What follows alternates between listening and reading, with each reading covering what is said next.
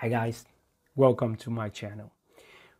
In this video, I will show you how to turn off message center inside Filmora X.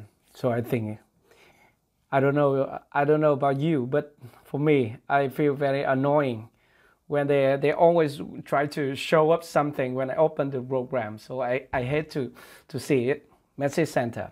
This is a message center, so you know what I mean. This one. Here you are. Here you are. So you can see here, there are so many things they want to deliver to us. Advertisement as they want to deliver as to us.